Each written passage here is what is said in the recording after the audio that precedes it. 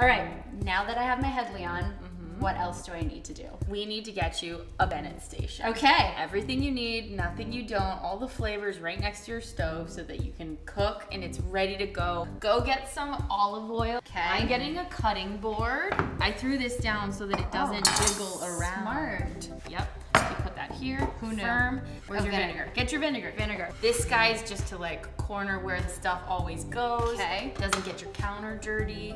Love putting salt in a bowl. Okay. You don't need to cover it because obviously it's just like there, it's ready to go. Okay. And I like pepper in a grinder. So get a pepper grinder and Okay. then you can put it on everything.